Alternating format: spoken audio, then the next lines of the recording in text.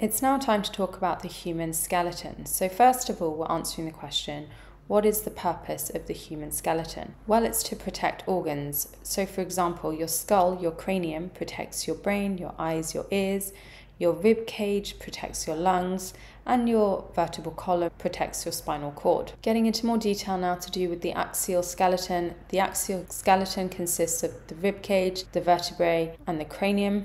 The functions of the axial skeleton is to protect your brain and spinal cord and to provide support. Moving on to the appendicular skeleton, what bones make up the appendicular skeleton? The scapula, so those are bones in the back of your shoulder, your clavicle, your pelvis, and your limbs. The function of the appendicular skeleton is to allow movement of the body. We're going into more detail now to do with the structure of the long bones.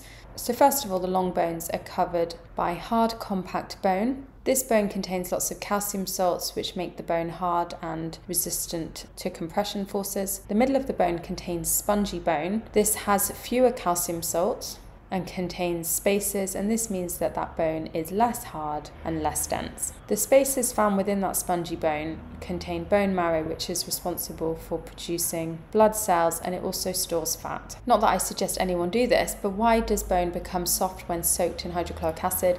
It's because the hydrochloric acid dissolves those calcium salts. Without those calcium salts, the bone is much softer and less hard. What is a joint? A joint is a place where two bones meet. There are three classifications of joints: the freely movable joints, the partially movable joints, and the immovable joints. So the freely movable joints allow lots of movement. A good example here is the ball and socket joint. Partially movable joints only allow a small amount of movement. A good example here is the joints found in your vertebral column, so in your spine. Immovable fixed joints allow no movement at all, and the joints in your skull or your cranium are immovable. So the ball and socket joint, we've already said that it allows a lot of movement.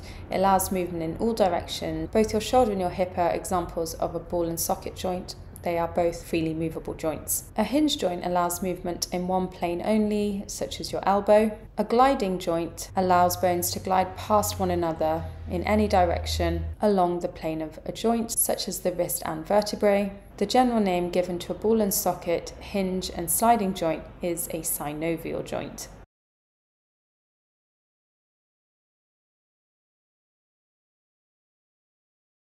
A synovial joint is a movable joint which contains synovial fluid. The synovial fluid is secreted by the synovial membrane. The purpose of the synovial fluid is to reduce friction between joints. It's oily in order to enable it to do this. It therefore acts as a lubricant.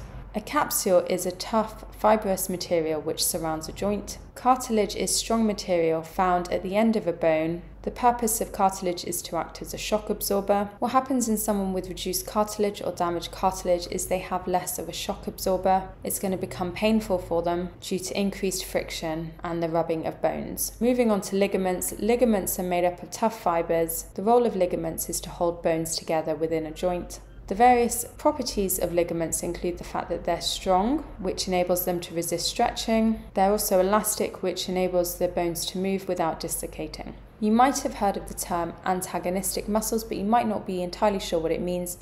What it means is that as one muscle contracts, the other muscle relaxes. The triceps and biceps are examples of antagonistic muscles which help to move the arm. The biceps contract and the triceps relax in order to raise the forearm, and the biceps relax and the triceps contract in order to lower the arm. When the bicep relaxes, it becomes longer and thinner. When the triceps contracts, it becomes shorter and thicker, and this allows our forearms to become straightened. We now need to go into detail as to how voluntary muscles and bones bring about movement within a synovial joint. So we know that the muscles are attached to bone. The muscles work antagonistically as one muscle contracts, the other one relaxes, and this pulls on the bone, which brings about movement. What is a tendon now? Tendons attach muscle to bone.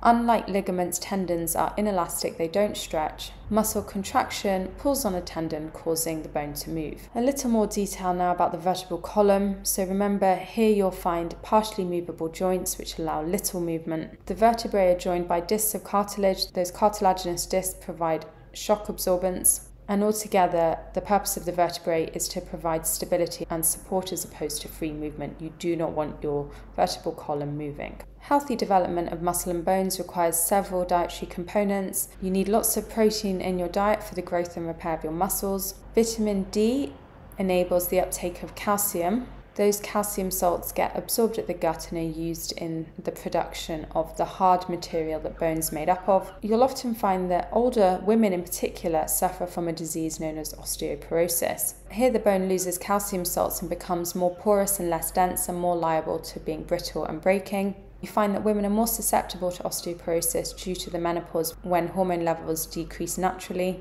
Unfortunately, there's no cure for osteoporosis, but a diet high in vitamin D and calcium can help. People with osteoporosis suffer from back pain and poor posture.